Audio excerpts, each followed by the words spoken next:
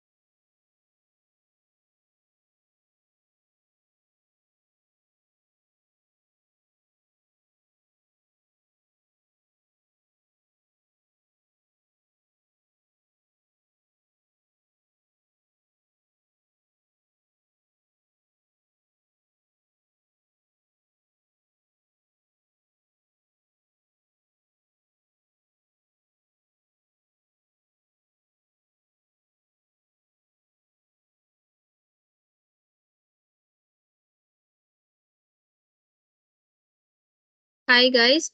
Please note we are waiting for the other participants. Those who are joining. Like I can see the number of participants are there in the lobby. They are joining in. So we'll wait for them.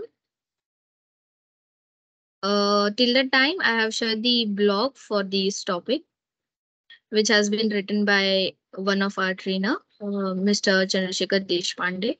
So you can go through the link. You can go through the blog till that time. Also, I will be sharing the social media platforms in the chat box. You can go and follow us over there. We do provide the information on the upcoming emerging technology webinars on our social media platforms. So make sure you follow us over there.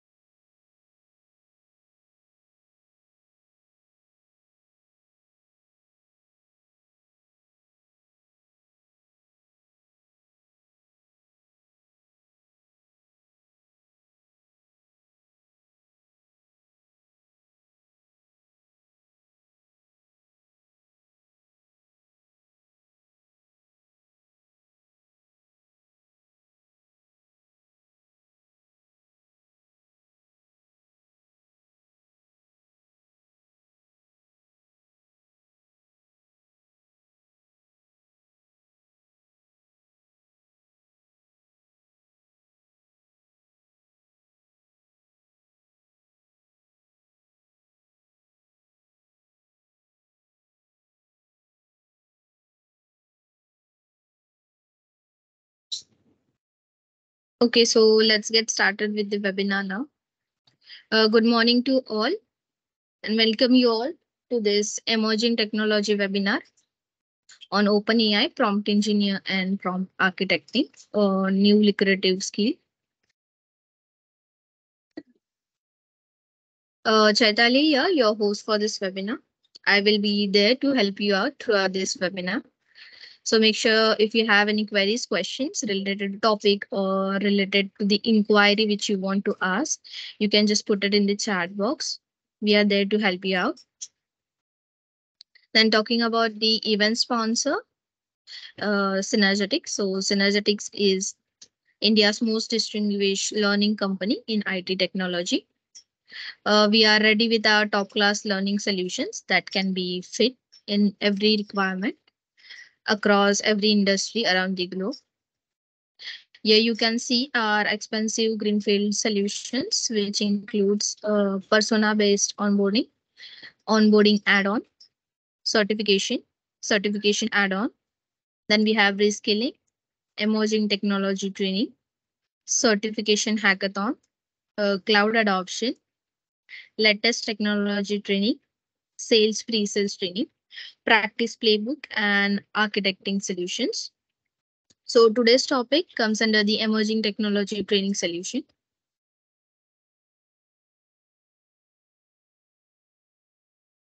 Then today's webinar is organized by the ETC community, that is emerging technology community, and sponsored by Synergetics and Microsoft. So our ETC community is open to all the people who are interested in emerging technologies. You just need to follow us on our meetup group, which is an emerging technology community. For that, you have to install the meetup app on your phone or on your device and just follow us over there. You will get the updates on the upcoming emerging technology trainings workshop, which we do. I will share the link for this meetup community in the chat box later on. Then code of conduct, please note no one is allowed to take the screenshot of the training and cannot do the screen recording. Also, if you have any technical question related to the topic, you can just use the chat box to ask your question. And after this webinar, if anyone needs the recording for this webinar, simply subscribe to our YouTube channel. We will be posting this recording over there. So you can get the access on your email ID where we'll be sharing this link. Also, you can get the access on our official YouTube channel. Then today's speaker for this webinar is Mr. Sonu Satyadas. He's an MCT Microsoft certified trainer and practitioner. Then the agenda for this topic. So we'll get an overview of these of the emerging technology webinar which we are on. Also, guys, please note I will be sharing the upcoming webinars, emerging technology webinar details in the chat box for you all. So if you want to register yourself for upcoming events or webinars related to the emerging technologies, you can go and register yourself. So I will be sharing the registration forms and details in the chat box for you. Also, the links for the social media platforms like LinkedIn, Facebook, Twitter, and YouTube has been mentioned in the chat box. So make sure you follow us over there. We do update the relevant requirements or the emerging technology on this platform. So make sure you follow us on our social media platforms as well. Thank you all. Thanks for being there for joining us over this webinar. Now I will like to hand over the mic to the speaker so he can go ahead with the webinar. Thank you.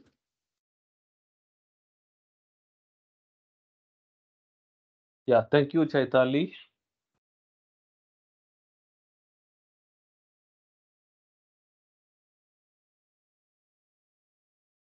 Okay, I hope I'm audible to all of you, and uh, I think you are able to see my screen. So myself, Sonu Satyadas, working as a practitioner for Synergetics. It's mostly working on the AI technologies, open source, and cloud. In today's webinar, we are discussing primarily about the prompt engineering. So what is prompt and completions, the transformation model, the components of prompts and the best practices, the prompt engineer roles, skills, and responsibilities, and some of the prompt engineering related use cases and other techniques that we discuss.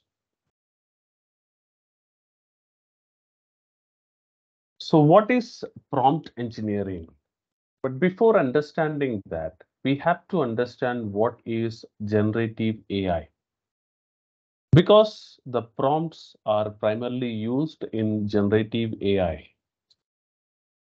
Generative AI is a class of artificial intelligence algorithms used in unsupervised machine learning. So we are using different kinds of machine learning models or artificial intelligence models in our daily life. Maybe directly or indirectly we are using them.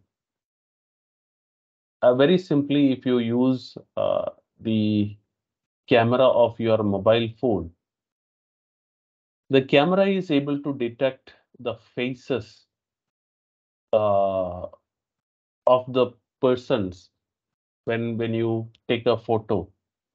You can tag those faces with the names of those people. These are happening with the help of artificial intelligence.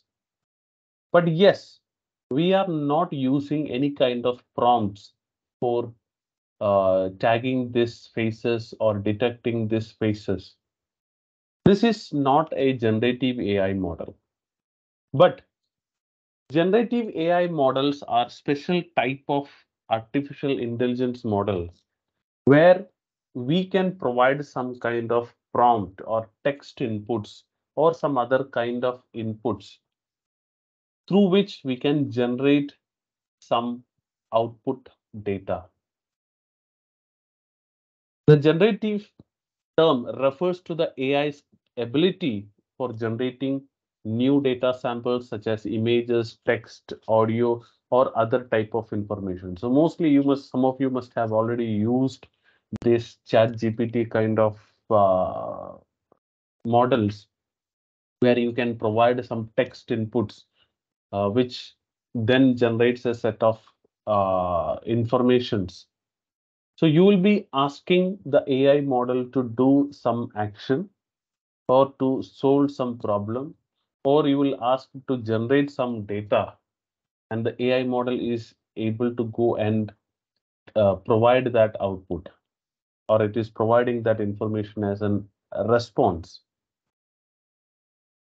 A prompt is the input that the user provides to instruct the model about what type of content they want or the model needs to generate. Suppose if you use an AI model like GPT, Chat GPT, you can tell the model that I want to create a blog, or I want to generate an email, or I want to create a presentation. So the input text that you are providing to the model is called the prompt. So every user is familiar with the Google search engines. There also we are providing the search text, but we will not call it as a prompt. We will call it as a search text. So how the search text is different from the prompt in the AI models? The search text is simple keywords or text anything that the search engine picks some words from that and then find out the relevant information or related information from internet and give to you. But when you use an AI model like a chat GPT or GPT models or DAL-E or any kind of other AI models, generative AI models, it is very important to provide the input in a particular standard with a clarification. So how you provide the input accordingly, the output generated by the model varies. So if you provide a clear cut information or clear cut instruction, the AI model will be able to understand it correctly and provide correct responses that you expect. So generating or creating these prompts in a proper way is very, very critical in using the generative AI models. The prompt can be a question, or it can be a statement, or it can be some other kind of information or text. The model is used to understand what you are expecting from it, and then accordingly it generates the response. Or it may be a continuation of the conversations. I'll show you how the context is used to understand or continue the conversation. So, for example, if you are asking the AI model to write a short story about a mysterious island, You can give that as a question or as a statement or some other kind of text input. So sometimes you need to provide some questions. So you have a doubt or you want to ask something to the AI model. So you provide it as a question. Or sometimes you want to provide a statement and the AI model is expected to generate some detailed information about that statement, right? So how you provide this prompt to the AI model is very, very important. That's called prompt engineering.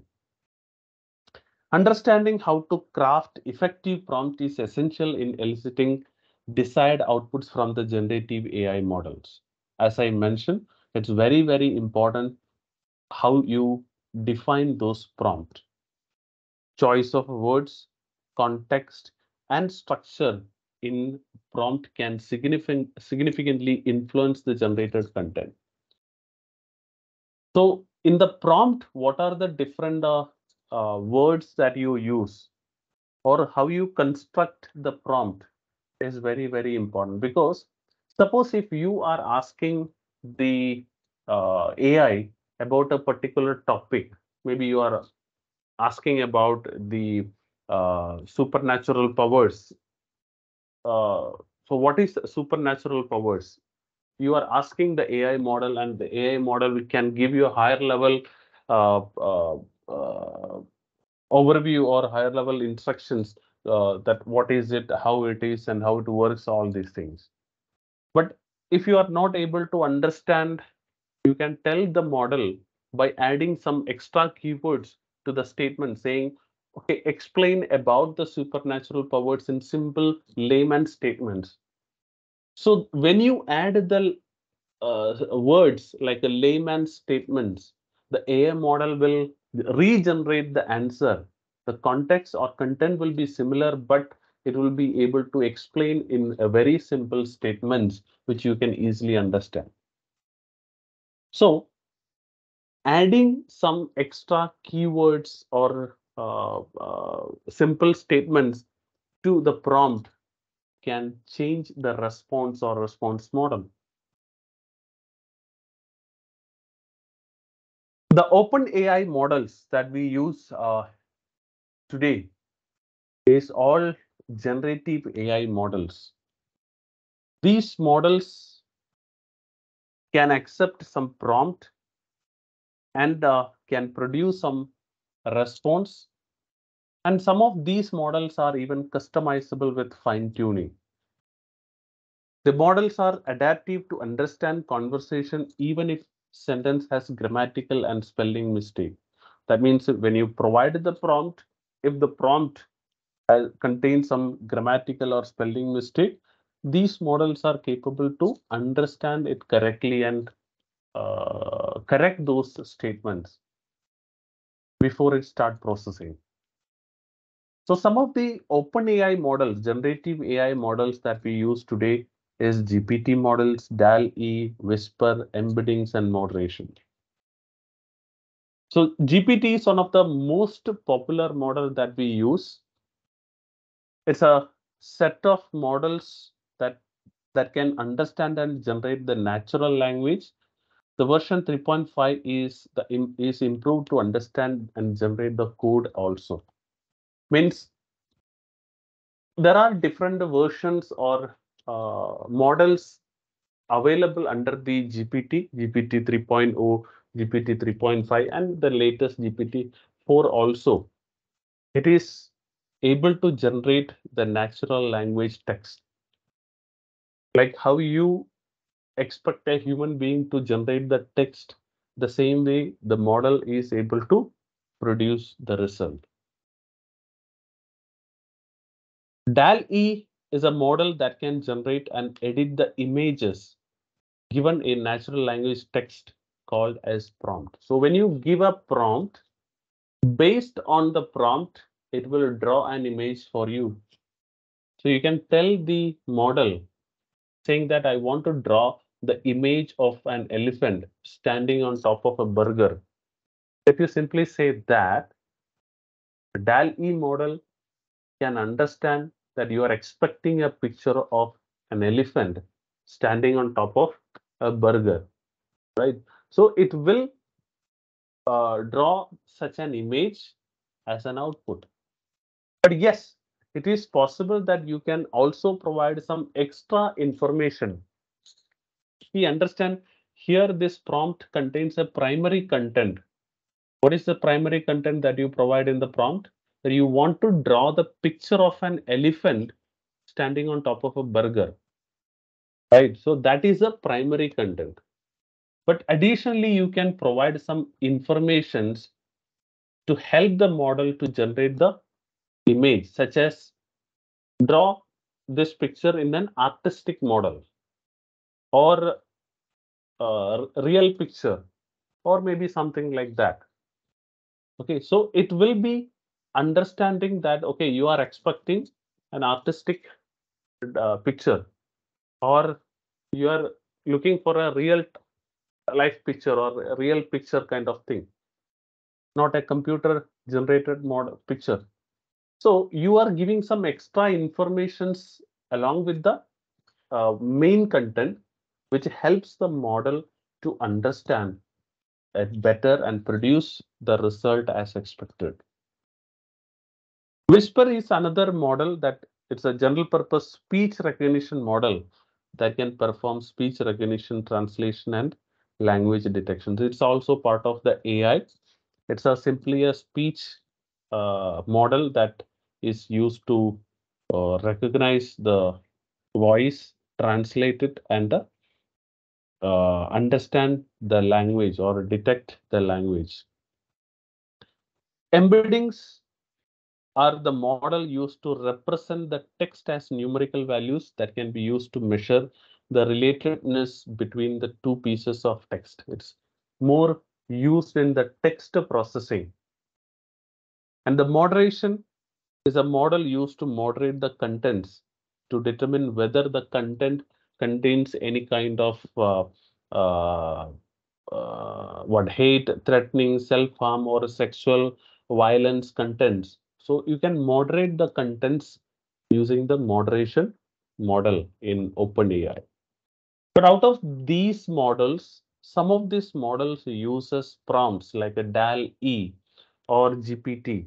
They accept the prompt from the user, means simply text inputs, and then understand what the user is expecting as a response and produce the result. The prompt is the text request to AI model, which in return generate a text response called as completion. So these are some technical words that we use in the prompt engineering. The prompt is the input text that you are providing to the model, and the model is providing a response, which is called as completion. The models built on transformer architecture are prompt-based models. So what is transformer model? We will discuss in the coming slides. It's a kind of a artificial intelligence model or category that we use to design the AI models. That is GPT, GPT 3.5 or GPT 4. All these are built using this transformer model. Prompt-based models are sensitive to prompt construction, which makes a prompt construction critical. So I have told that the prompt construction is very, very important because a single word in the prompt can change the response or the type of response. For example, very simply, if you say, I want to if you want to generate a list of fruits, so you can say, please generate a list of fruits. So it will simply generate the list of fruits. But if you add the word like please generate a list of or bulleted list of fruits, so it will be generating a numbered or sorry, a bulleted list of fruits. So that means the output format can be different when you add an extra keyword in the prompt. So even a single word can go and change the response. Different models may show different behavior on the same prompt. Like if you provided this prompt, like generate a list of fruits, if you use this prompt for GPT-3, it may produce a result which may be different from GPT 3.5 result, because different models understand and produce the results in a different way, because they understand the prompt in different way. A prompt engineering involves crafting specific and carefully worded instructions or inputs to guide a generative AI model's output in a desired direction. So how you construct this prompt is simply called as prompt engineering. And it is very, very important how you design this prompt. So later we will see some examples. So how the behavior of the model can be changed with the prompts, with examples and cues. It's like giving the AI a set of guidelines or cues to influence the type and style of the response you want from the model. So you provide the prompt. In the prompt, you can also provide some cues, means a simple hints that you uh, can help the model to understand better what you are expecting. The art of prompt engineering lies in understanding how to phrase prompts to get desired accurate and creative output from the AI. And the prompt engineering may not apply equally to all models. As I mentioned earlier, the prompts will be understood by different models in different ways. So the prompt engineering is not applicable to all models in the same way, because every model is trained with a different set of data, with a different capabilities or different type of algorithms. So the prompt engineering that you use for one model may not be applicable or suitable for another model. So that is very important. So when you do the prompt engineering, you have to first understand for what type of model or which model you are going to use or you are going to apply this prompt engineering. It includes writing, testing, and redefining the prompts to streamline user interaction to create intuitive and a seamless experience for user interacting with AI-powered applications. So when you create an AI model or when you use an AI model, you will be writing the prompts and you train those models with those prompts, and it will be generating the results, and even using those results it can learn itself. So that is called the in context learning, which we'll discuss later. So from the inputs that you provide, it will learn itself. From the responses it will learn itself and then provide better results in the future.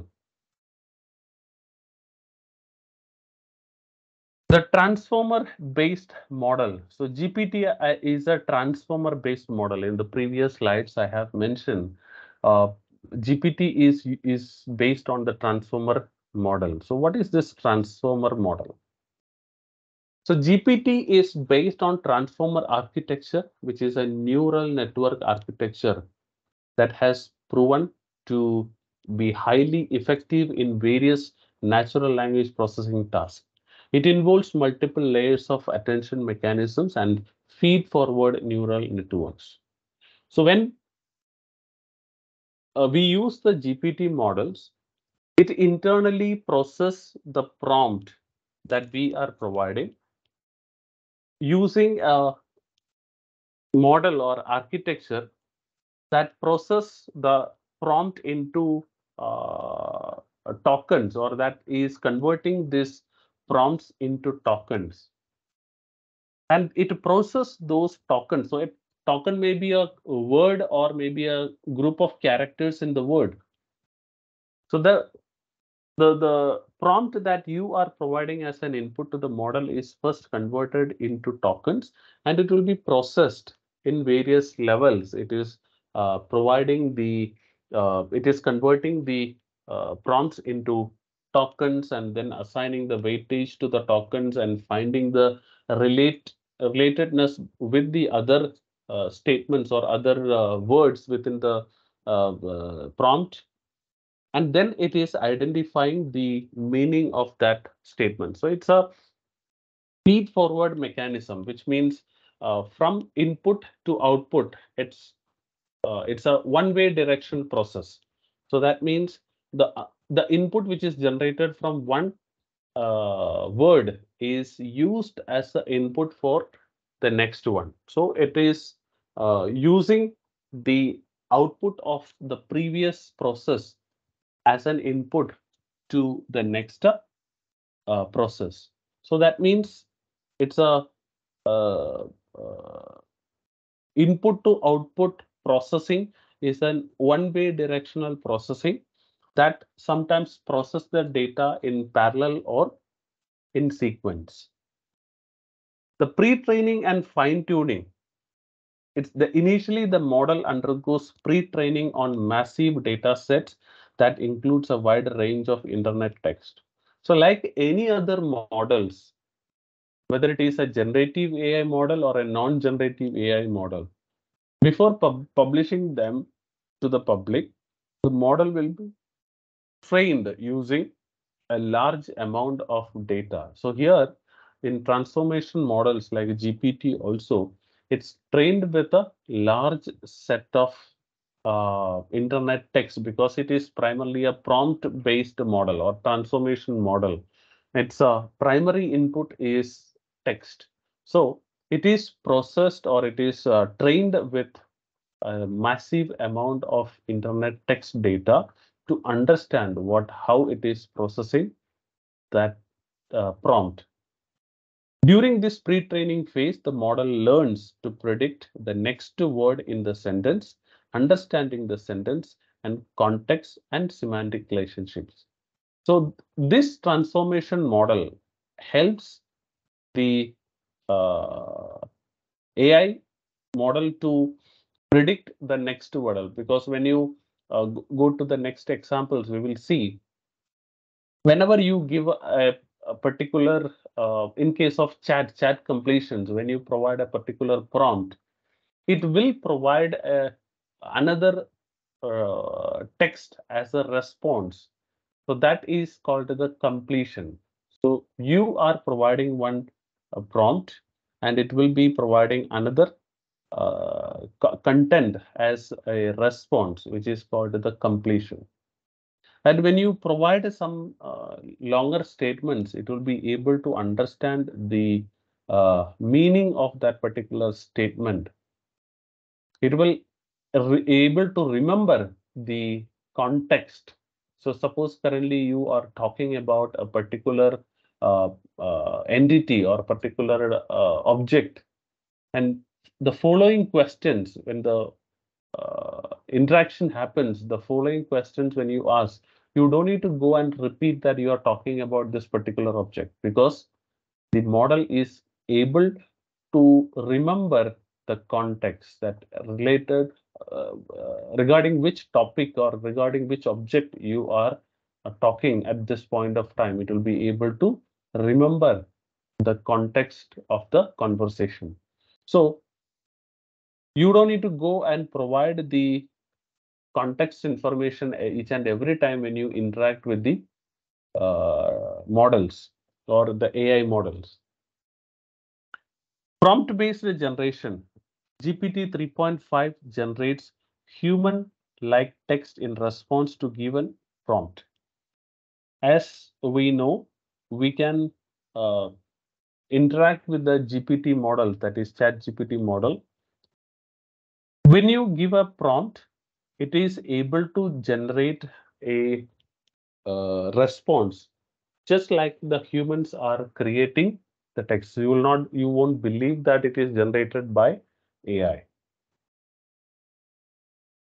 A user inputs a starting text or question as a prompt, and the model generates a continuation based on the context provided. As I mentioned, when you provide an input based on the current context, the AI model is capable to generate the completion text. So we'll see in the demo what is that prompt and how it is generating the completion text. Generative capabilities of GPT. It's a generative model, meaning that it can generate text that is coherent and contextually relevant. It doesn't simply retrieve information, but generates new, unique responses. So each and every time when you give a prompt, it is not just copying as or copy pasting the static text. Or suppose as a user, if I am asking about a particular object, so if I'm asking, okay, how the photosynthesis works, so I'm getting an answer, but when another user asks about the same photosynthesis, he will be also getting the response, but not the same as the one which I got.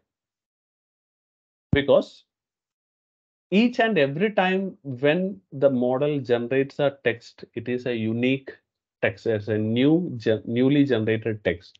So mostly the content will be similar, content in the sense the message will be similar in both, but the formation of the response or the way that it is expressing the output, it will be different. So when I ask about the photosynthesis, it will be generating the result in one way, and when the other person asks the same thing, it will be generating the result in a different way, but the content will be almost similar.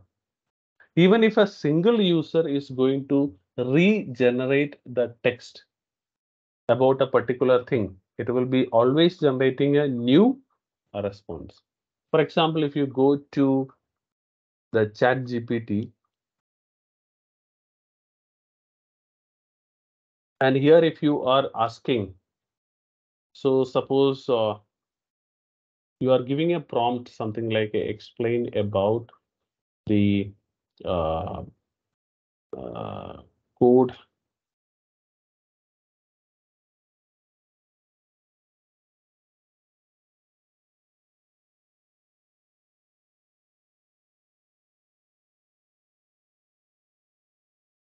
So I'm just asking a question and I'm getting a response, something like this. So here it is generating a new text. So once the response is received, you can see it is just like a human generated text.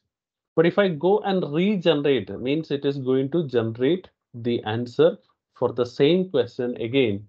It will be a different. So if you look into the answers, if you see, it will be different. Mostly the content will be similar, but it is formatting the text, the framing of answers, everything will be different. So each time when you generate the answer or generate the output for a given prompt, it will be always generating a new response.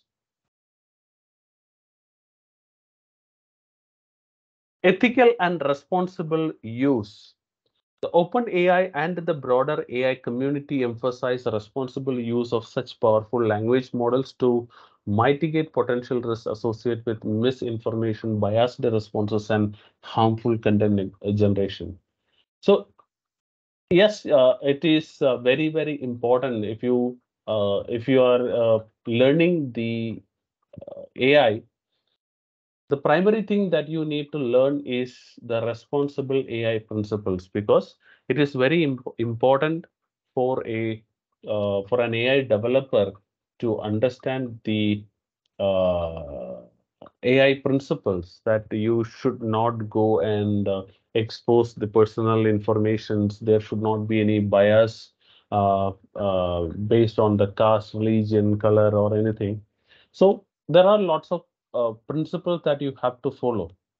So when you use these models, the open AI models are responsible to provide us security for the user informations. It does not shows any kind of bias between users based on the caste, religion, location, or anything. Or even it does not provide any harmful information. So if you go and ask the GPT model, so how to generate a or how to create a bomb, so you will not get the answer. It will be smart enough to tell you that according to the AI principles, it is not possible to provide such kind of information because it will be harmful for others, right?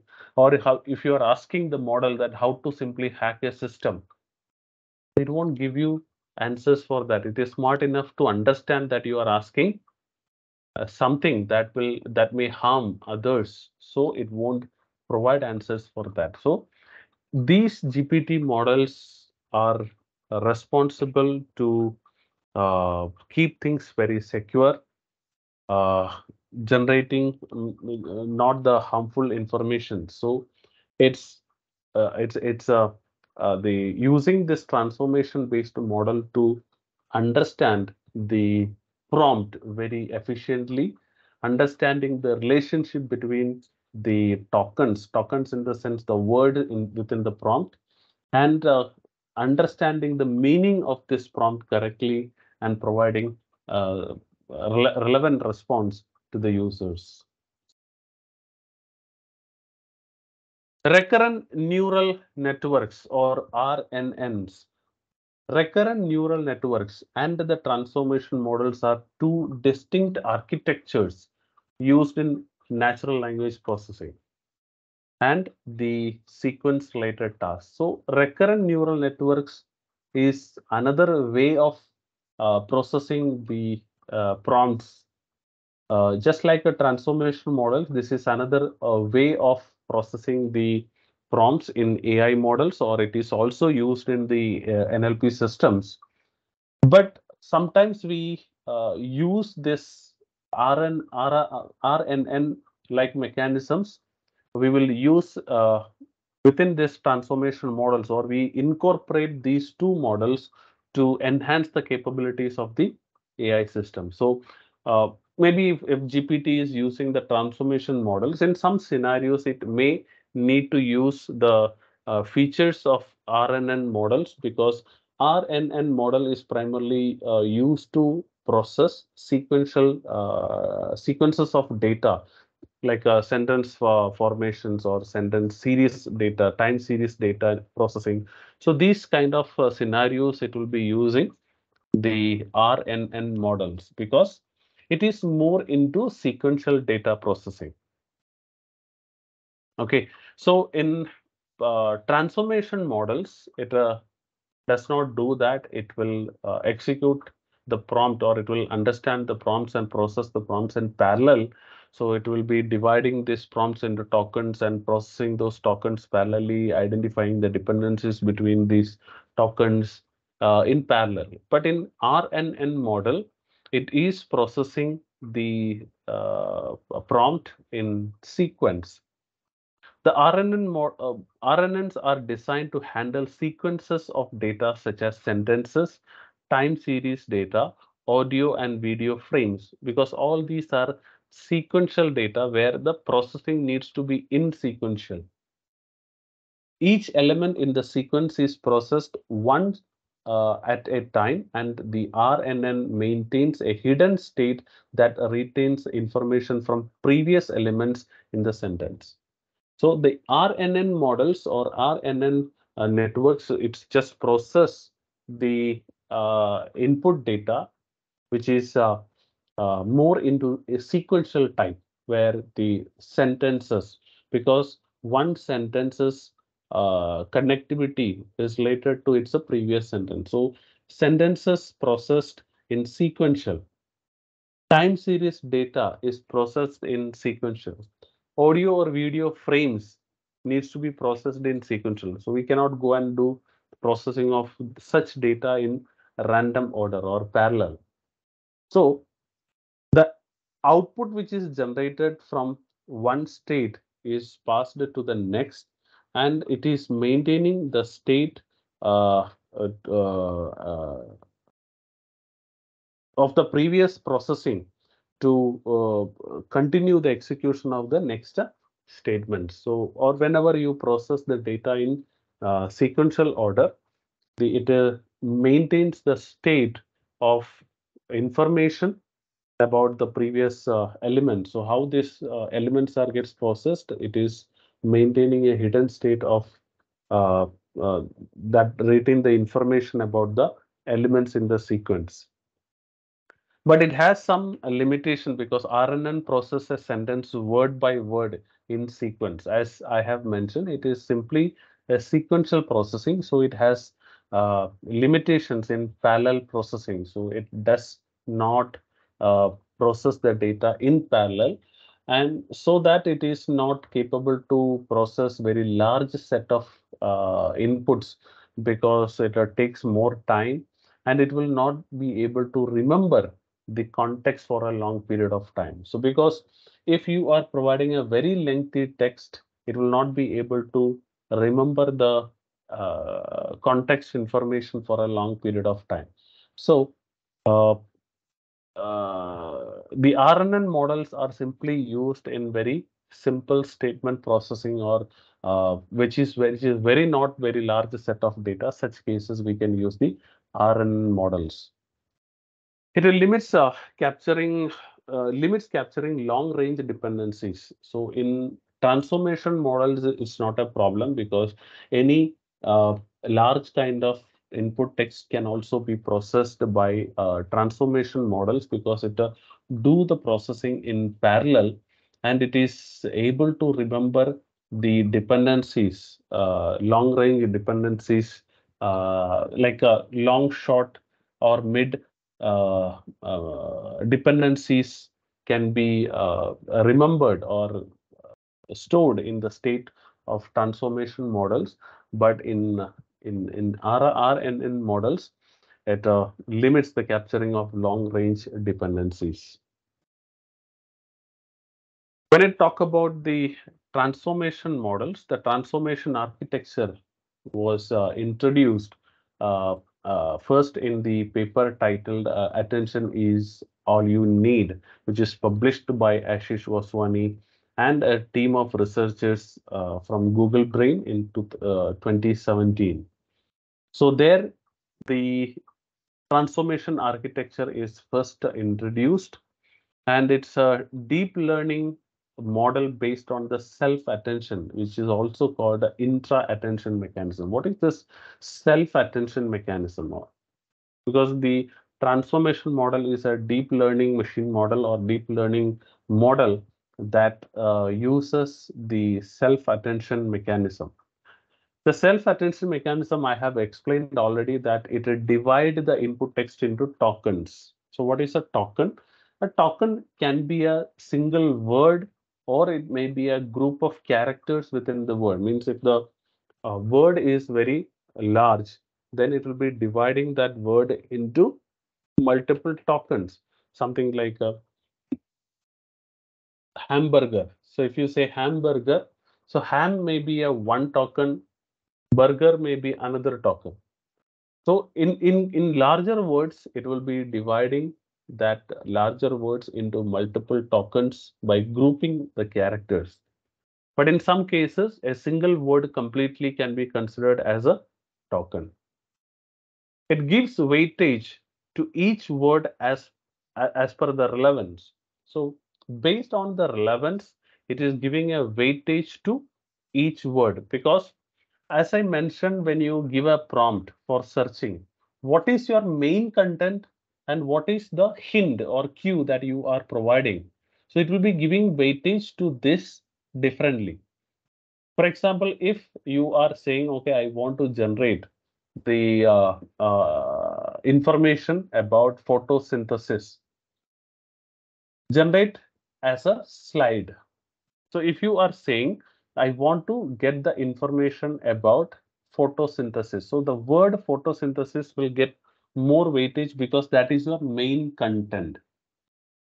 And you are giving a hint saying that you want the result like a slide or maybe a blog or something like that. So that is an additional information that you are providing.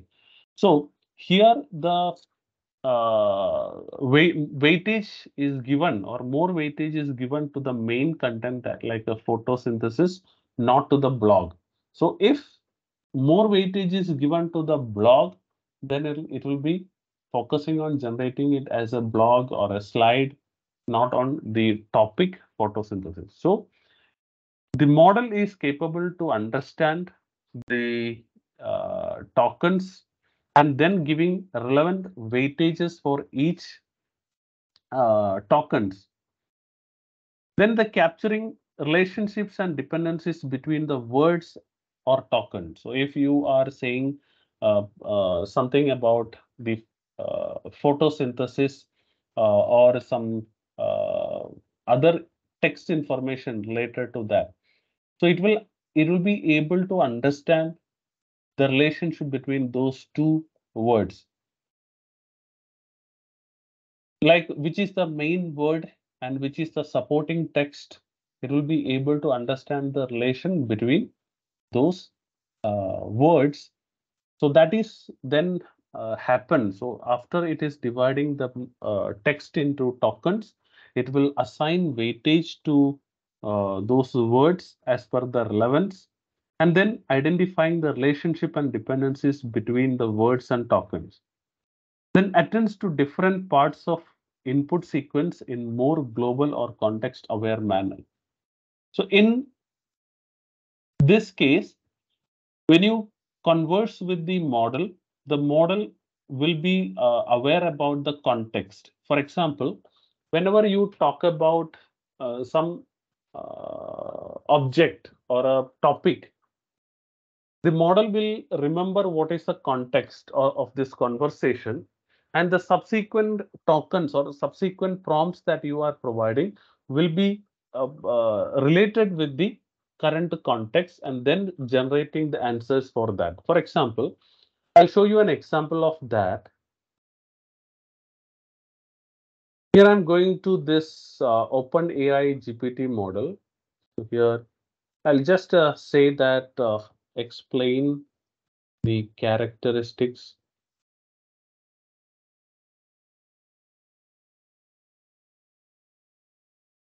of Python language.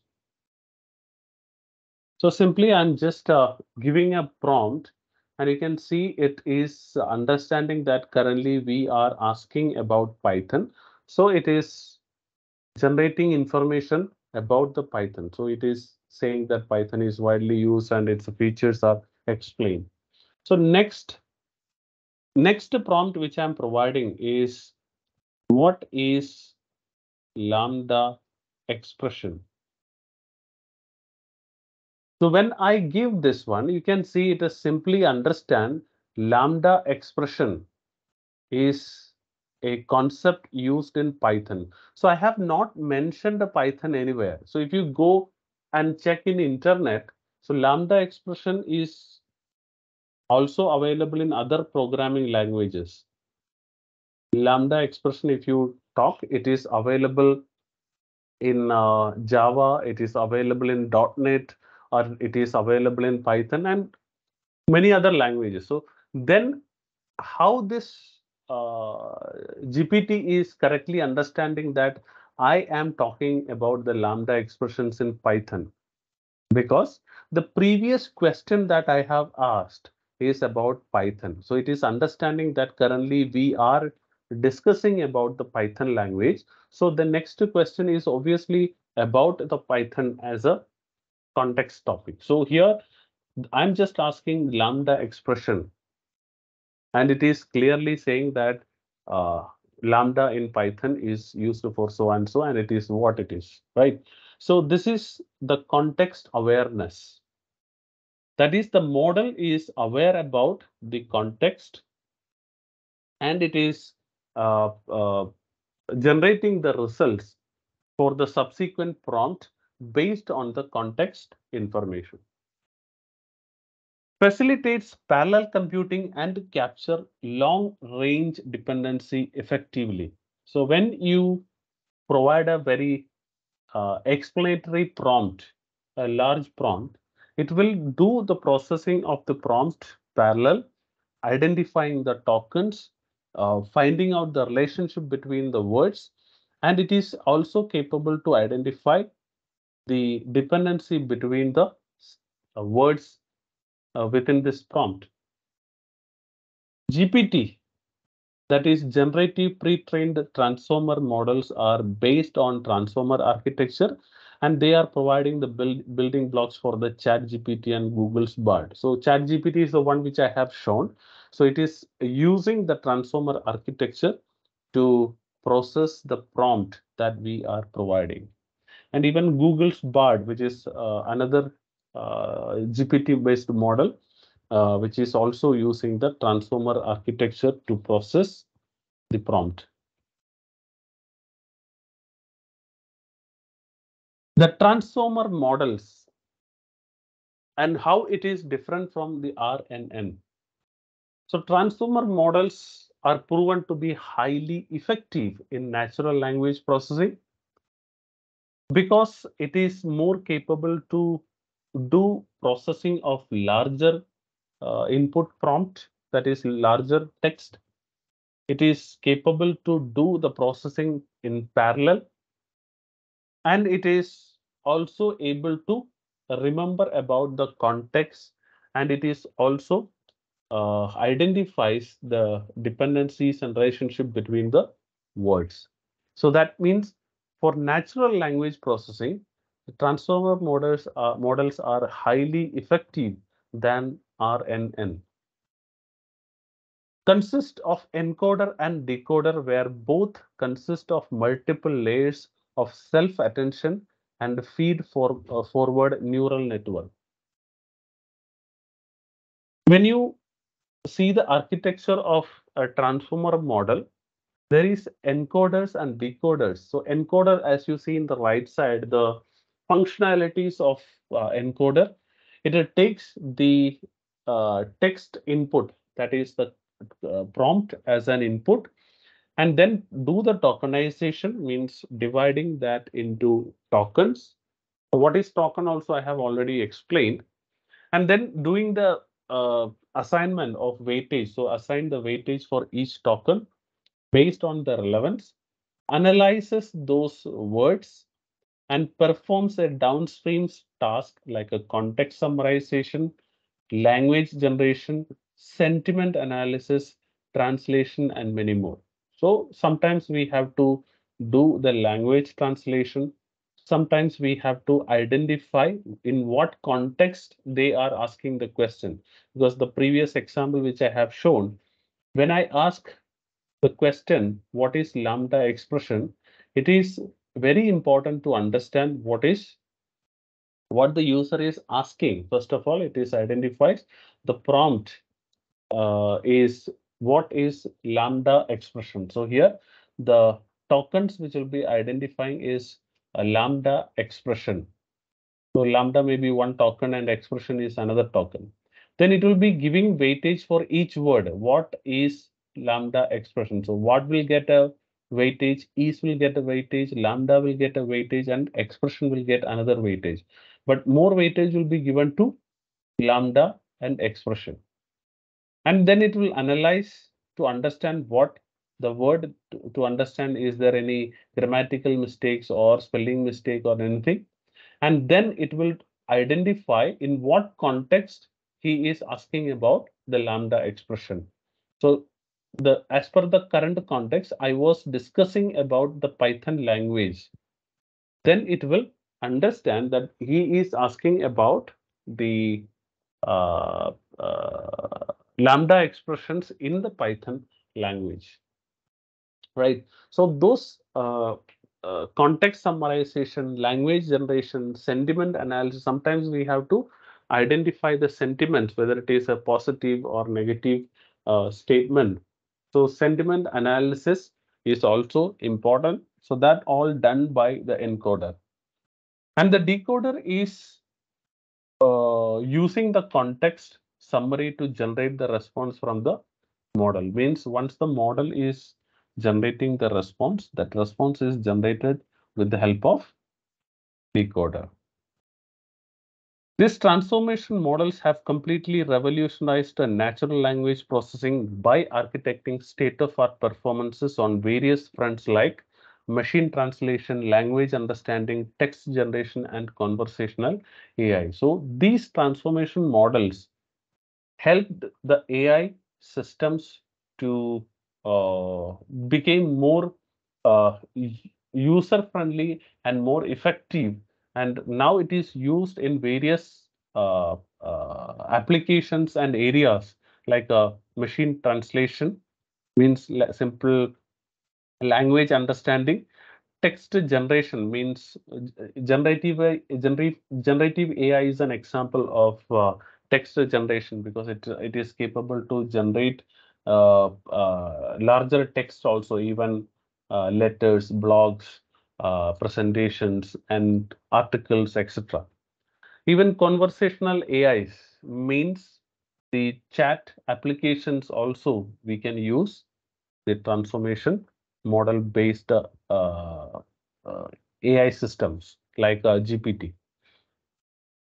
Transformer over RNN. It's more efficient than RNN.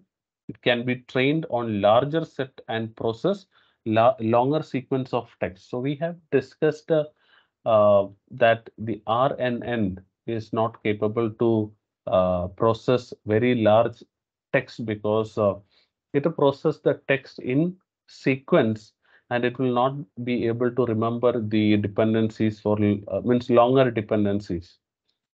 It's more accurate than RNN, can resolve long range dependencies between words more effectively because RNN has this limitation. It cannot resolve long range dependencies between the words, but the transformer models are capable for doing that. More flexible than RNN, so can be used for wide variety of natural language processing tasks like a machine translation and a text summarization. So it uh, is more capable to do the text processing. So it is used in many NLP systems like machine translations and text summarization. But in some of the models or some of the areas, we are using the RNN models along with the transformation models to do the data processing.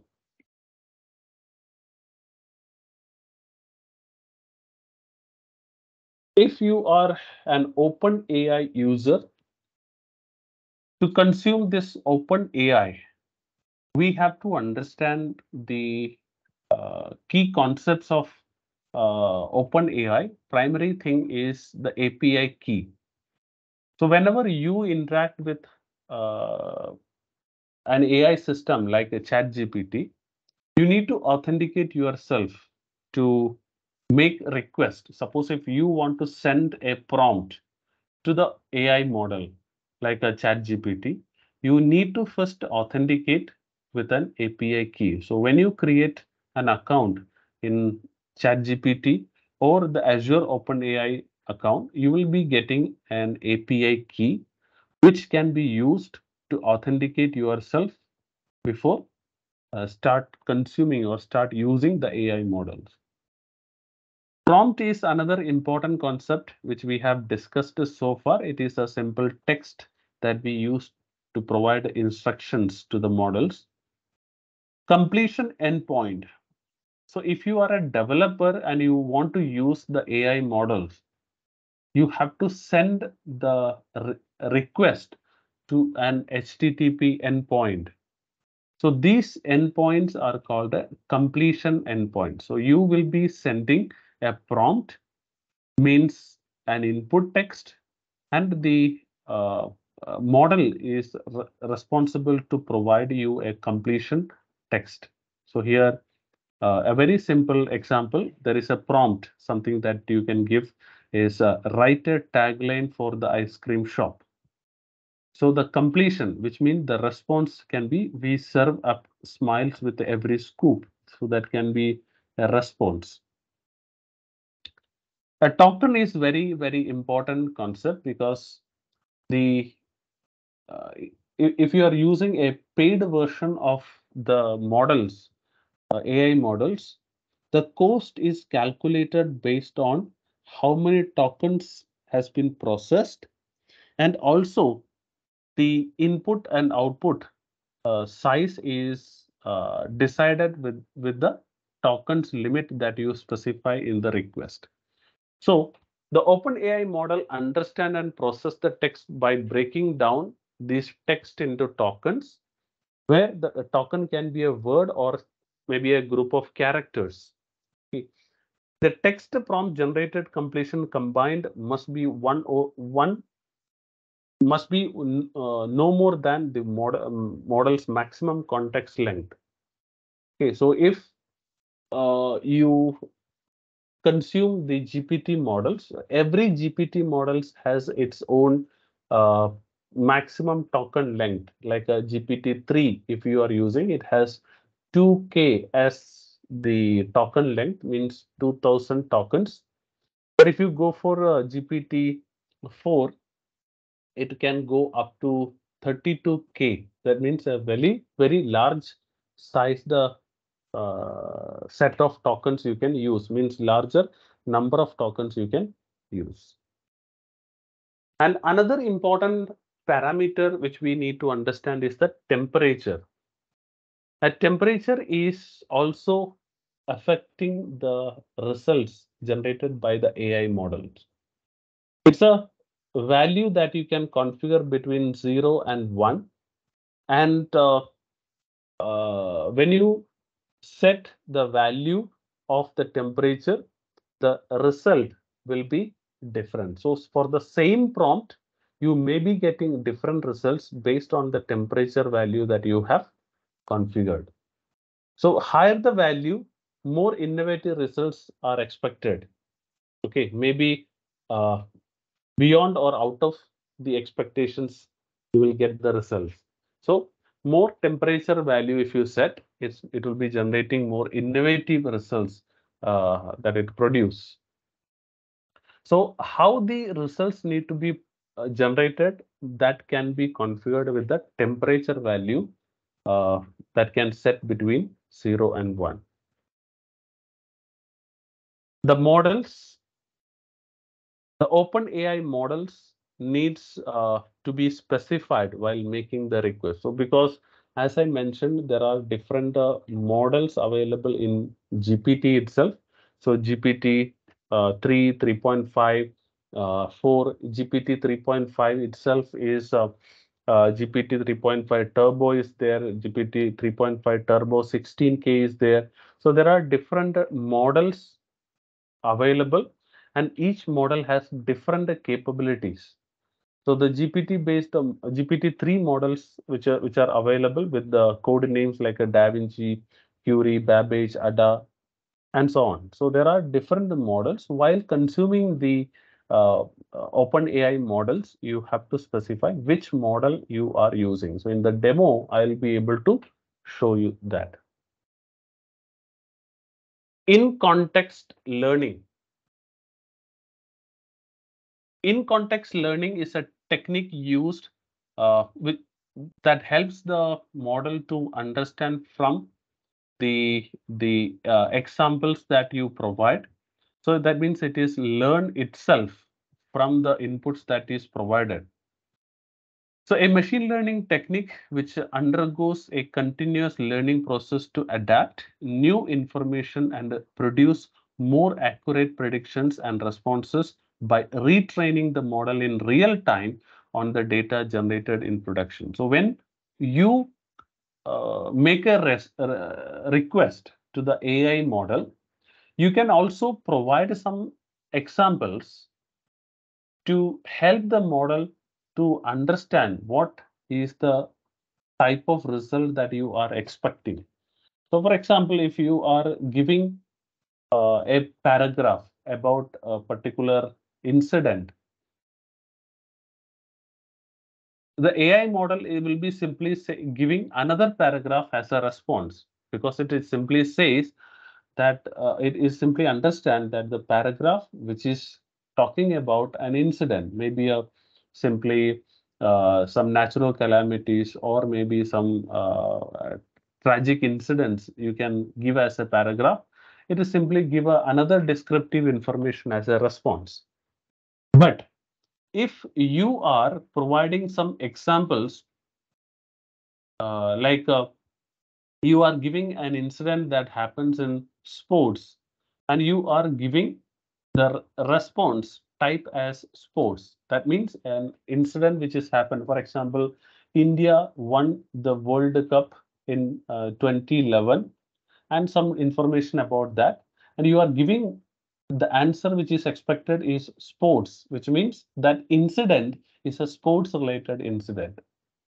And then you are giving another example, that you are giving maybe a political incident, maybe an election or election related something, and then giving the result as politics, which means that incident is a political incident or politics related incident. So you have given two examples. That means you are giving a paragraph and you are expecting what category of incident it is. So first you have given a sports incident, and you are telling the model that I'm expecting the result like that it is sports.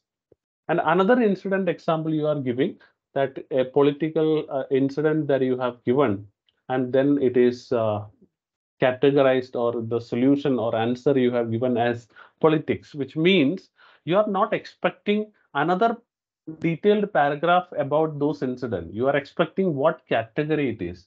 So after that, when you uh, give this incident about the natural calamity, okay, maybe an earthquake or some other incident, when you give as a paragraph, the model will understand, okay, the previously he trained me that whenever I get a paragraph, I have to categorically say that this related to which type. So it will read the paragraph and understand that it is a natural calamity or a disaster, and they simply give the answer it as disaster instead of giving a paragraph as a response. So I'll show you an example later. So here, the self-learning models keep imbibing the data drift and automatically improve the accuracy and relevance, because when you give the examples, you can tell the models that what kind of answer you are expecting. So your the responses that the model which is generating is more relevant to the user. So this for this we can follow some approaches which are few shots, one shot, and a zero shot.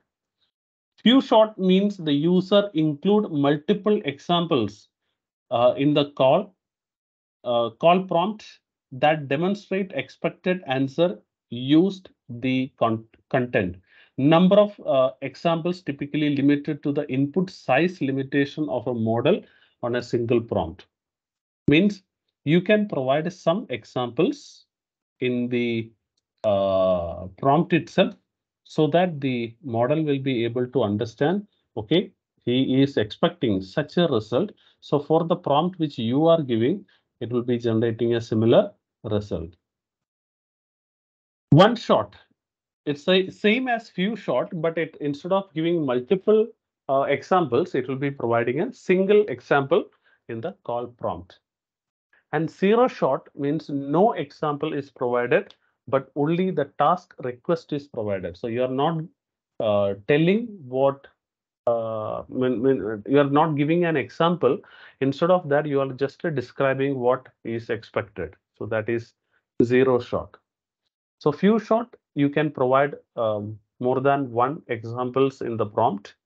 In one shot, you will be giving a single example in the prompt, and zero shot, you are not providing any examples, but you are describing about the result that you are expecting. The prompt components, when you create the prompt, it is important to understand how you define the prompt, because that is what prompt engineering you do. The prompt on submission gets divided uh, and its text is converted to array of dictionary. So when you provide a prompt, it is primarily converted into an array of dictionary, and each component of the conversation is associated with a role.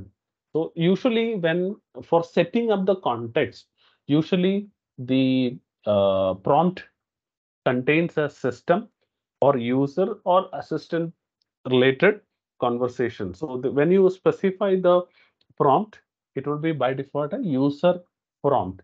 But you can also set the system and assistant prompt to make the uh, responses more relevant to the user.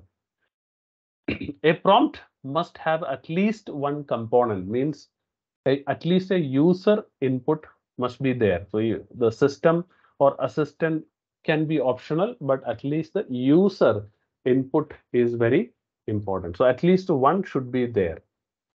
I'll show you what is this means in the example. The input size is increasing with each generation of GPT models, like a GPT-3 supporting up to 2K, that is 2048 tokens, while GPT-4 are supporting around 32K tokens. Why it is specified here? Because when you provide the examples or the conversations in the component, it also affect the number of tokens that we are consuming inside this request. So every request will be using a specific amount of tokens, and the tokens used is used for calculating the cost. Suppose if you are using a paid version of this model, the cost can be calculated based on the number of tokens you have used. So whenever you include the roles and the conversations in your prompt, it will increase the uh, uh, number of tokens that you are consuming in the request. The prompt components, primarily there is an instruction to the model on what to do. So that is the primary information or instruction that you are providing. Like write a summary on the given article. So that is the instruction you are giving. So I want to write a blog. So this is the instruction. And what is the content that you are providing? Like I want to write a blog on the weather change from last 50 years. So weather change from last 50 years is will be your primary content, because you are going to write something about this content. So your instruction is very, very important, because the model is understanding what to do based on this model. So write a summary on the given article or write a blog on the given topic. So what to do is based on the instruction. Primary content contains the main information or a question or a topic that the prompt is focused on. It provides the core context of generating the relevant response, that is discuss the impact of climate change on coastal regions. So you can also say that write a blog on the climate change on coastal regions. So you can say the climate change on coastal regions will be your primary content, and the instruction is what you are expecting. That is, expecting a blog or an article or something like that. If you want, you can also provide some examples. So in some scenarios, it is not mandatory to provide examples in every scenario, but it is also possible to provide examples, it is provided to guide the model in understanding the desired style, format, or structure of the response. A summary should be concise and capture the main points without going into too much detail. So you can give a example that summary should be concise and capture that main points without going into too much detail. So the model will be understanding that and generating the result. Cues are typically the hints or clue that you are embedding into the prompt so that you can decide what kind of responses the model is going to generate. Like, for example, the instruction is compose a professional email declining a job letter. So that is the instruction that you are giving because we want to write a professional email letter or email uh, declining the job offer. So you can give a cue that is a hint saying maintain a respectful and appreciative tone throughout the email, express gratitude for the offer and offer a reason for declining. So that means how the mail should be formatted that you can specify inside the queue. Supporting contents also can be given. Supporting content provides additional information, context, or background details to assist the model in generating informed and accurate response. Like here is an article about climate change and its effect on biodiversity, and you can provide a link. Please summarize the key points. So you are providing the input. So instead of the AI to generate the content and then summarize it, you are providing that okay, here is the link and that talk about the climate change and the its effects in the biodiversity, and you just need to go and create a summary about the key points in that article. So you are providing a supporting content there. So if you look into the example, so here you can see, here I have used the Azure OpenAI because in the sample code, I'm planning to use the Azure OpenAI. So here what I have done, I have just created an Azure OpenAI model. So here is the Azure OpenAI. It is providing the key and endpoint. So previously we have discussed whenever we make a request to the AI models, an authentication key is important. So here you can see there's the key and here is the endpoint. So the completion endpoint. So this is what the endpoint that I'm using. And if you are using the Azure OpenAI model, you have to specify which model you are planning to use. So there are different models available, but you have to go and it, deploy an instance of this model. So here, first you have to go to the Azure OpenAI Studio, and then you have to create a deployment. So here you can see what are the supported models.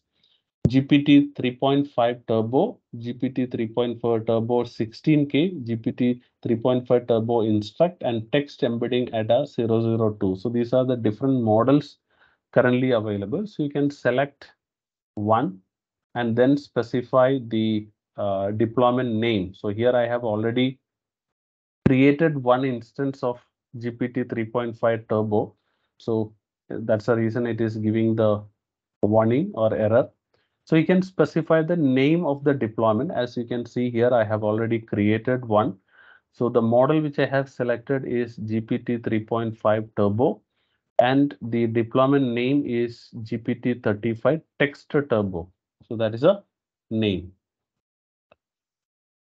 Then inside my code, I can build the application to make a request to that model. For that, since I'm using Python, I have to install the OpenAI package for Python. So here I have installed the Python package, that is pip install OpenAI is going to install the OpenAI package for Python. Then we have to configure the API endpoint and the key. So the API endpoint, which I have shown in the Azure portal, we have to use. So here is the API key, and this is what the endpoint I can use. So I have declared two variables holding this information. Then I'm importing the OpenAI package to the code, and here we are configuring the OpenAI because we are using the OpenAPI type as Azure OpenAI. So you can specify the API type is Azure because it's Azure OpenAI, and OpenAI API base URL, that is the endpoint which we have configured here. This is the base endpoint, and you can specify the API version and the API key. The API key is the above one which we have declared. Okay.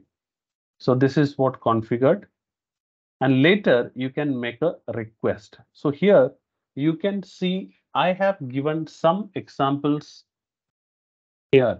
So when I define the prompt, or when I make a request, here you can see I'm making a request to the chat completion endpoint, and I am specifying the engine which I'm using, or the model which I'm using is GPT-35 Text Turbo.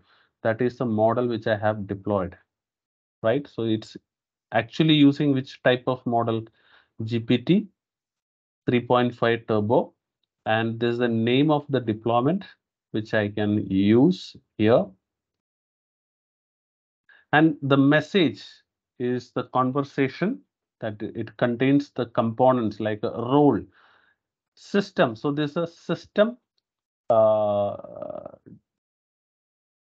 conversation, or you are telling that the system, that is the AI model, is what kind of AI system it is. So content is you are a helpful assistant to provide support on Azure services. So I'm setting what kind of AI model it is. So when the system is saying that it is the assistant, that is the model or AI assistant is a helpful assistant that is providing the support for the Azure services. So this is uh, setting its a role, saying that it is a helper for Azure services. And the role user, I'm setting the content as the prompt content as, does Azure OpenAI support customer managed keys? So I'm giving an example question because this is an Azure related question. So when I ask an Azure related question, the assistant, that is the model, is giving a response saying, yes, customer managed keys are supported in Azure OpenAI. So this is an example because here it is clearly mentioned that it is providing support for the Azure services. And I am asking an Azure service related question, and the model is providing an Azure service related answer.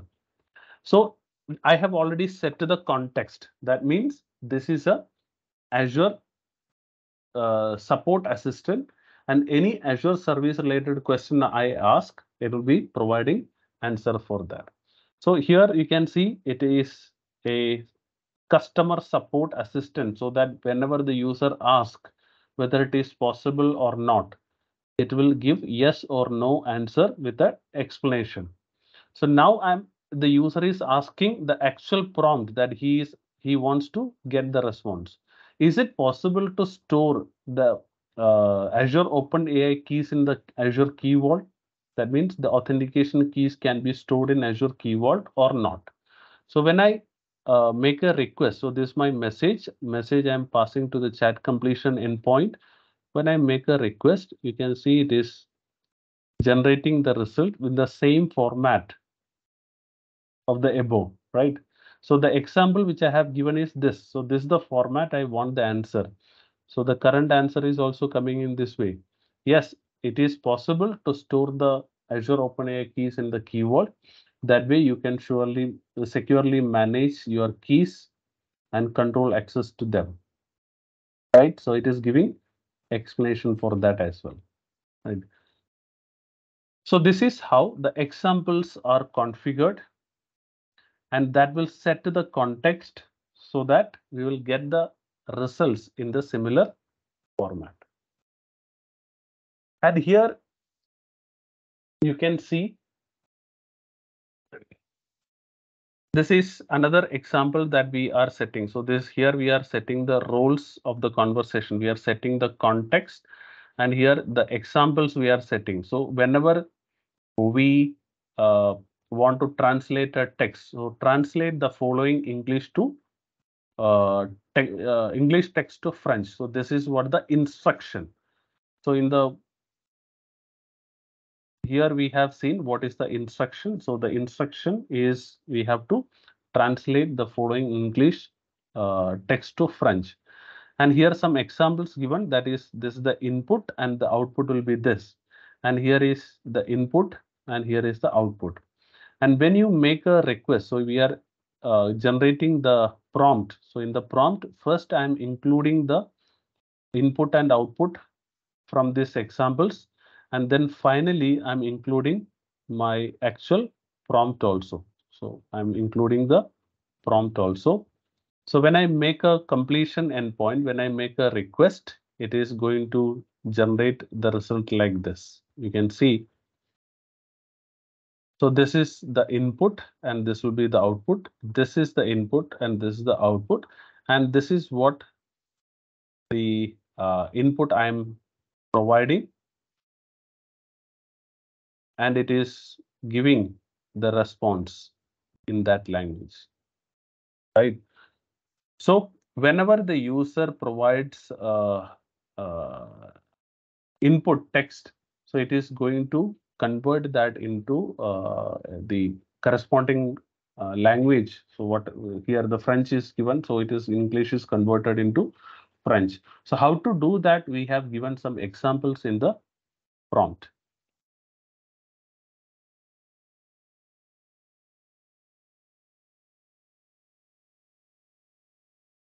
So there are some best practices we need to follow. First of all, be clear and specific. That is, clearly articulate the task or desired outcome in the instruction. Include context and background information if necessary. Provide context, background information, or relevant details to guide the model to ensure a more informed and accurate response. So, regarding what you are talking about, if you can give a context information or the conversation background information, it will help the model to get the correct answers. Experiment with the instruction variants. So you can try different instruction phrasings or structures to define what works best for the particular task. So when you give, you must have tried this in Google search also. When you search with a particular statement, it may not work correctly. So you will try the other search text. So you same meaning or maybe same text, you will be trying with a different set of words. So similar way, you can also try different variations of your prompt. Even small changes can sometimes significantly impact the generated content. Utilize cues and examples. You can include the cues or example sentences to guide the model in understanding the desired style, tone, or format of the response. Fine-tune model parameters.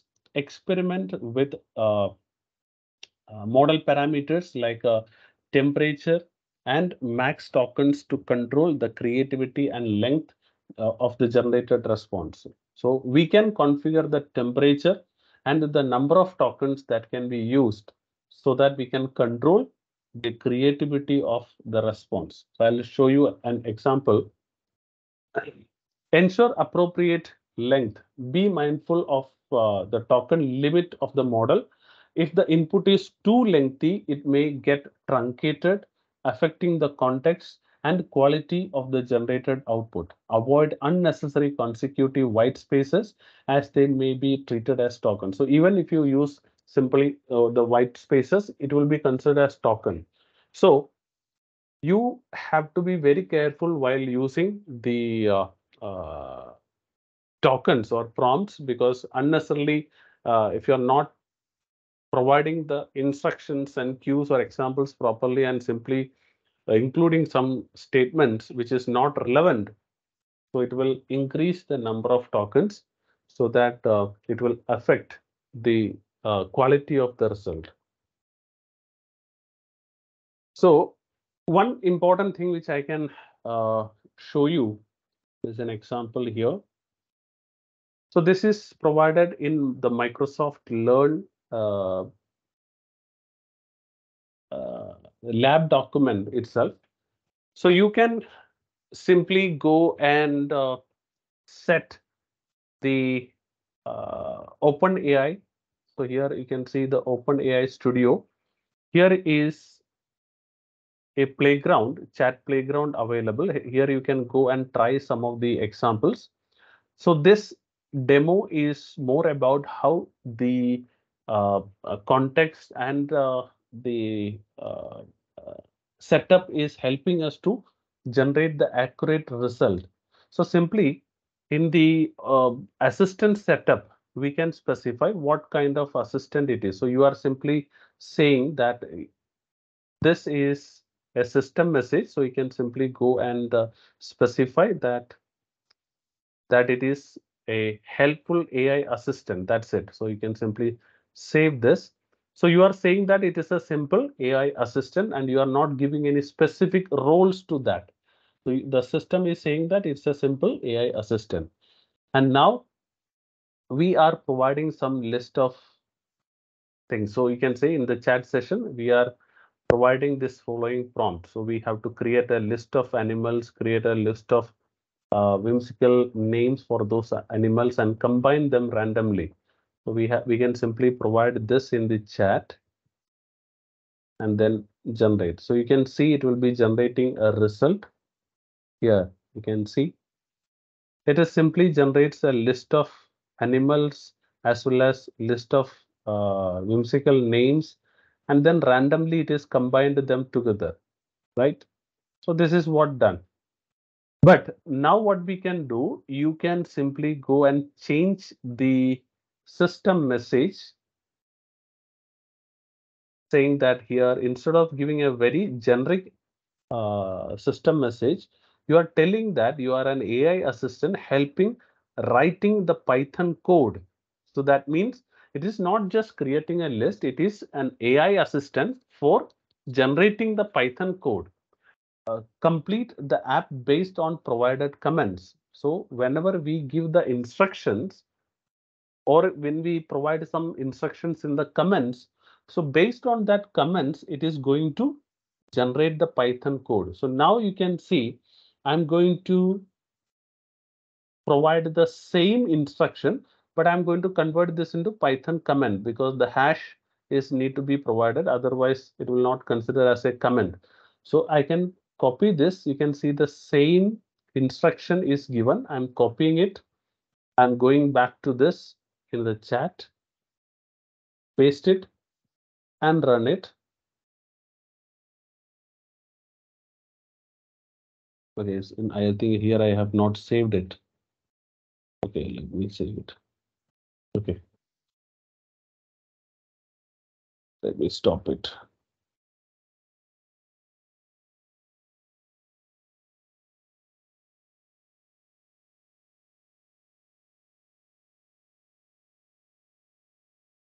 Okay, let me.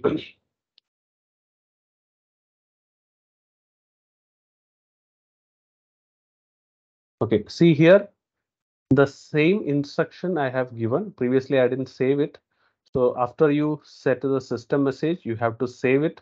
So after saving, you can see the behavior of the AI model is changed. So previously, it was just generating a list of animals. Simply bulleted list was created and with the names and then a random combination of those.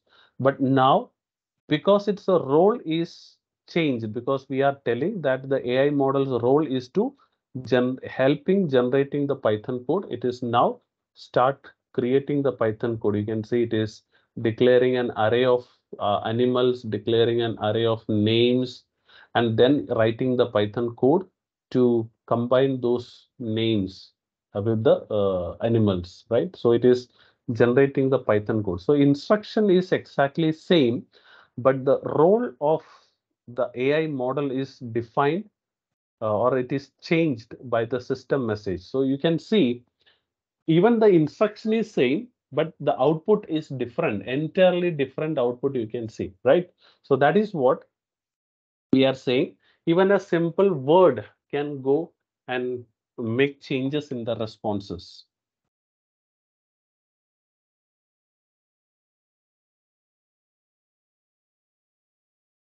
Now, simply what is a prompt engineer's skill and role? As a prompt engineer is a critical role in leveraging generative AI effectively.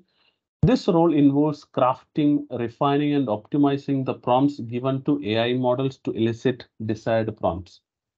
The fundamental skills expected, because he must have understanding of natural language processing or natural language models, creative writing and communication. So good understanding about the context.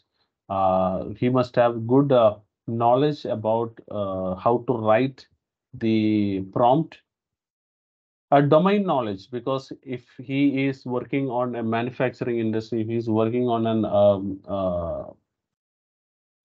what some pharma or some other area.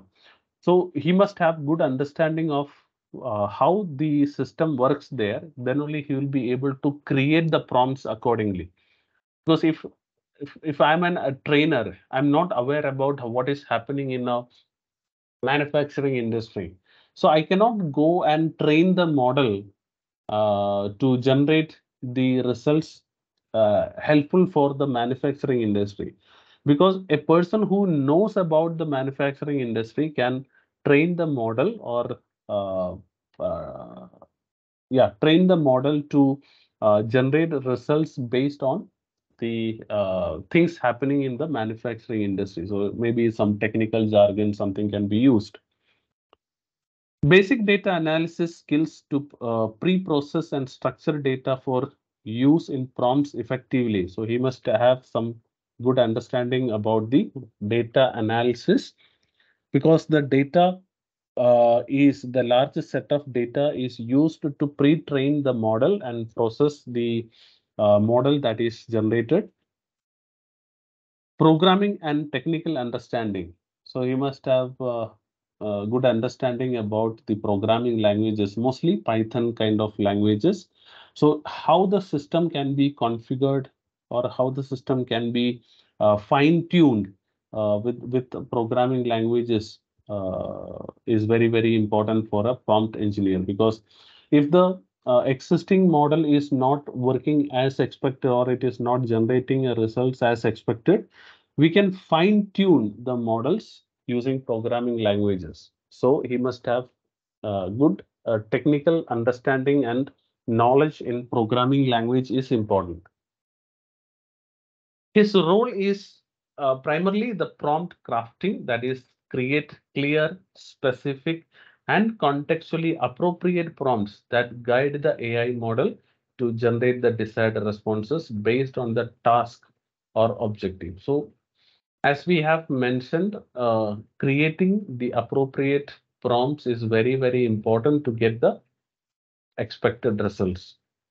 Collaboration with a data scientist and AI specialist, because he needs to interact with the data scientist and AI specialist to sometimes he needs to get the data from the data uh, scientist to train the model, or during the fine tuning he needs to use some data for fine tuning, and he also need to interact with the AI specialist to choose the correct model and train the model with uh, the appropriate parameters, so like a temperature or examples or the cues or the tokens. So how we have to go and create or fine tune these models, an AI specialist can help him to uh, configure it. So he needs to interact with the AI specialist also. Performance evaluation is also important role, because whenever we publish the models, how this model is generating the responses based on the text provided. So he needs to continuously evaluate the performance of these models. So if the response is not as expected, he needs to change the parameters to adjust the accuracy of this model.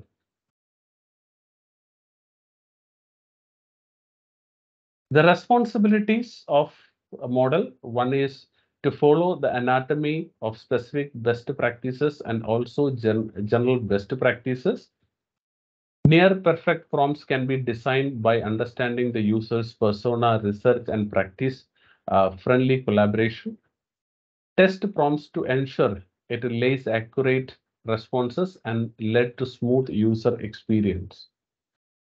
Iterative testing, reworking, and tuning are the part of prompt engineering. Means he need to continuously work on the same model to make it fine-tuned. Use the feedback from users and stakeholders to improve the prompt design. That is, continuous evaluation is required. And if the stakeholders are expecting a different result, or if the expected result is different, then he needs to rework on this model. Collaboration with cross-functional team and data scientists, data, AI, ML engineers, UI, UX developers, or designers, and are they key success in designing ideal prompts? We have already explained the roles that he need to interact with the different uh, uh, people. A need of frequent and regular performance analysis to keep it fit, efficient, and accurate. That is, continuous evaluation is required. A role keeps itself informed of trends and latest development in the field of spectrum of related technology. So he must be uh, a continuous learner, that he needs to be aware about the changes happening in the industry and what are the new technologies evolving around this technology. Now, the prompt engineering techniques that we use, one is the N-short prompting, which we have already discussed, that while giving the prompts, we can also provide kind of examples along with the prompt, so that uh, language models can learn to generalize and perform tasks more accurately. So it can be a zero shot, few shot, or one shot prompting. So here in the right side, you will be able to see. So in few shot prompting, where n is equal to few, means two or more examples you can provide along with the prompt. So where a prompt is write a short story about friendship. So write a short story about the friendship means here examples you can give, like two childhood friends who lost touch and then reunited. Another one example is a group of friends going on an adventure road trip. So there are some examples like we can provide. So the system will be able to understand, okay, what kind of answer he is expecting. So one shot prompting means where the n is one. That is because we will be providing one example for that, like describe a beautiful sunset.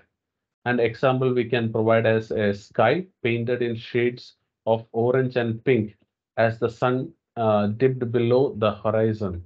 So you can see it's an example how we can describe the sunset. So accordingly, the system is also going to give another response. Zero shot prompting means no uh, examples will be provided along with the prompt. So simply explain the concept of blockchain technology. So if you are asking something like this, there is no need for examples, right? So explain about the blockchain technology means there is no examples required. It is simply talk about the blockchain technology. Another technology or technique that we use is chain of thought prompting. a chain of thought prompting technique is used to guide the output of a language model by iteratively building upon the previous context or response. So that means we will be using the uh, previous responses or context to and add more information on top of that to generate the next result. The idea is to create a coherent and evolving narrative or conversation by extending the context step by step. This technique is particularly useful for generating long and structured pieces of text, like a dialogue generation or conversations. So, whenever we want to generate conversations or dialogues, then it will be very helpful. So, objective you can see create a coherent and evolving conversation or narrative. That is the approach which we use is build a conversation step by step, with each step extending the context from the previous one. So you can see in the right side the example. So in the initial instruction, we are telling that the start the conversation between two friends discussing their weekend plans. So that is the context we are setting. So we need to generate a conversation, and the it will be generating a response. The first iteration it will be giving the friend one is saying, "Hey, any plans for this weekend?"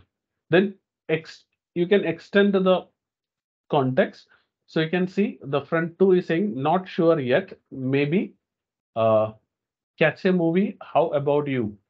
So the next third one, it means we are generating the response for that. It is again the friend is saying sounds good. I was thinking of going hiking. So on top of that, it is we are extending more. That is hiking sounds like fun. Where are you planning to go? So that means from the previous response, we are generating the new text. So suppose we are adding the previous conversation along with we are providing the next prompt. So the system is extending by generating a new response, right? So that means it is better for creating a conversations or dialogues, something like that. But similar thing is possible with generated knowledge prompting. So generated knowledge prompting is also is going to generate the responses from the previous results, but generated knowledge prompting involves utilizing information generated by the language model as a source or reference for subsequent prompts. That means the already generated information is again used as the prompt. It's a technique where the model's own output, which can be treated as a generated knowledge, is used to guide or influence its further responses. Means the model's output itself is used as the input for the next uh, response. The objective is to provide detailed information or explanations on specific topics. It's not for conversations or dialogue generations. Approach iterate by adding more knowledge in each step to build a comprehensive understanding. It is useful for explaining the concept, definitions, or providing in-depth information on a particular subject. So understand, it is not used for generating conversations or dialogues. So right side, you can see the initial instruction given is explain the concept of gravity. So it will give a simple explanation about the gravity. You can see gravity is the force that attracts two bodies towards each other and so on so. And we can extend the context by adding one more line into that something like gravity was first described by Sir Isaac Newton. So that is the extra statement we are adding. So along with the previous, we have added one extra statement, and it will again expanding the same thing by generating the next result, that it's what keep us anchored to the Earth's surface. And again, we are extending by adding another statement like this. It is making the statement more detailed.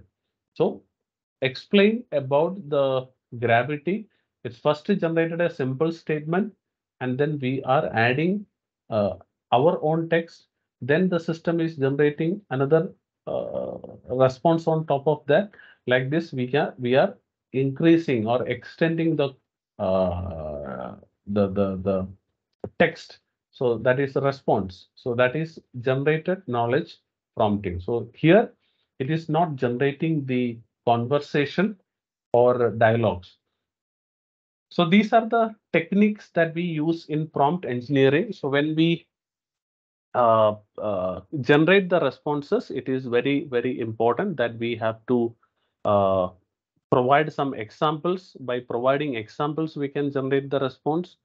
By chain of thought prompting, we can generate the responses. That means by adding the conversation dialogues to the previous results, or generated knowledge prompting, which means adding more statements to the generated examples, we can make it more detailed.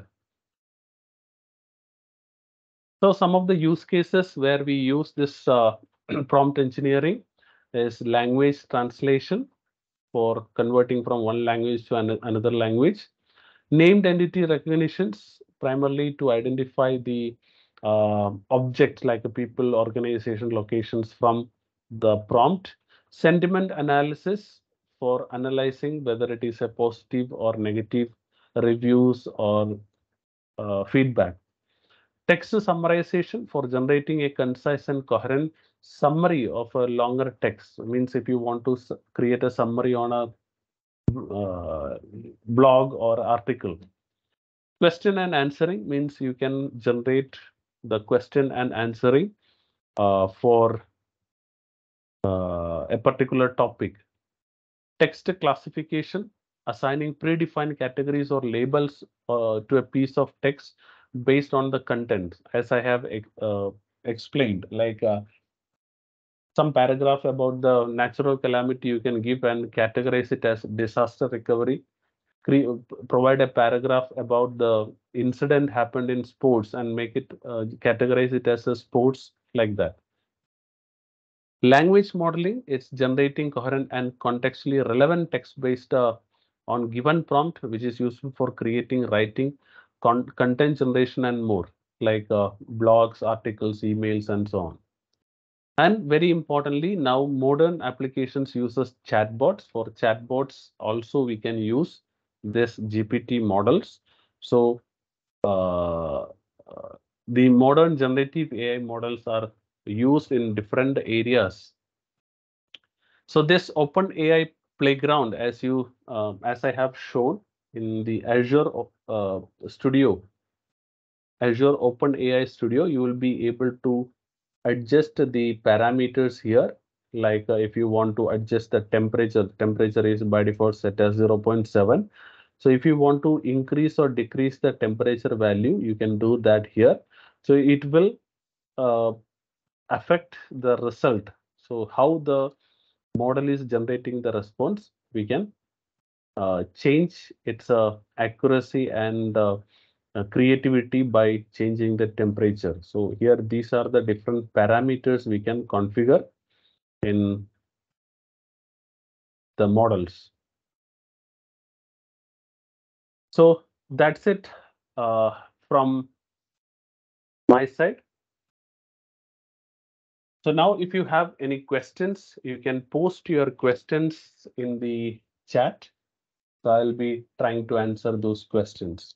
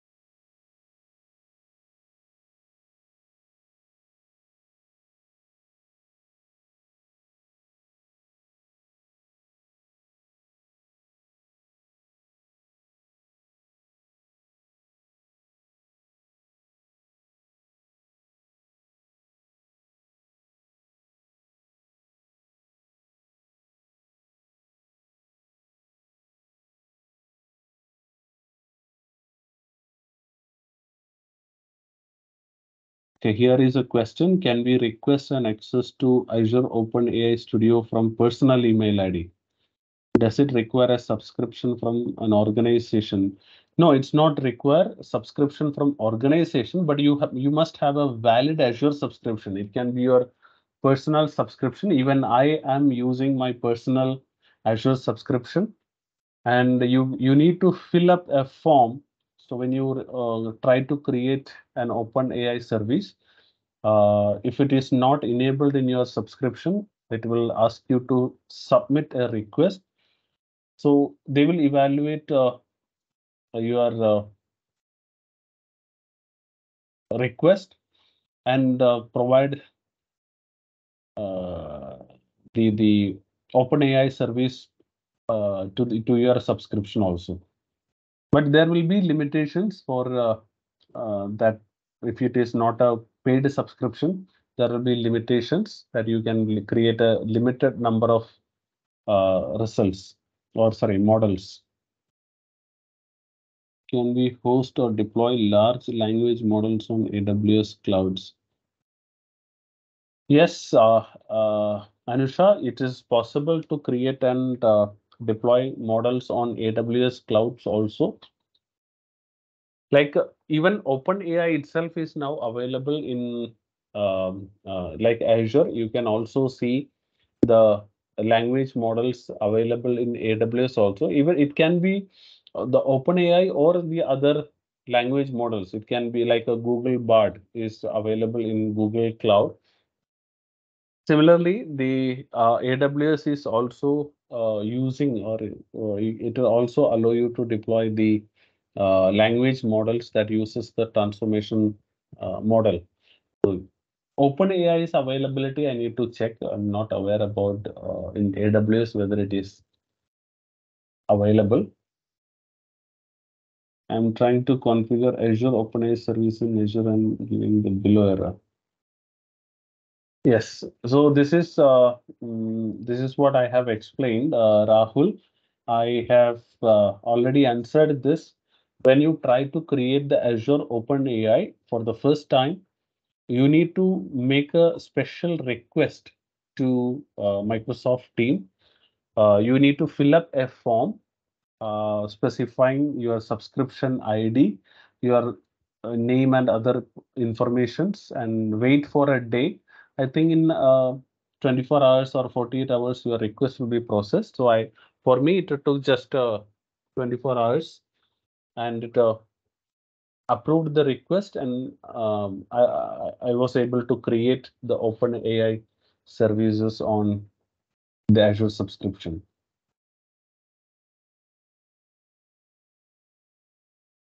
Okay, Rahul. Okay, yes. By default, Azure OpenAI is not enabled in Azure subscriptions. By default, it is enabled only on special requests. So you have to fill up that form.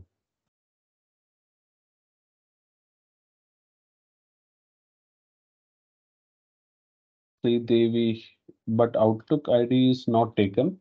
So it should take, because I don't know now whether they have changed the policies, because you can see I am using my Hotmail ID only. You can see here it's my Hotmail account ID only. And for me, the OpenAI is enabled in my account. So this is what I am able to create the OpenAI service.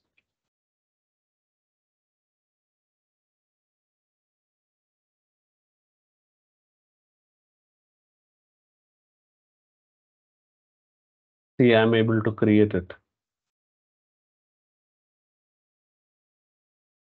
Okay, so it's possible. I don't know whether now they have changed the policies, but when I created, it was possible with the personal account also. It is added to my MCT subscription, which is my personal one.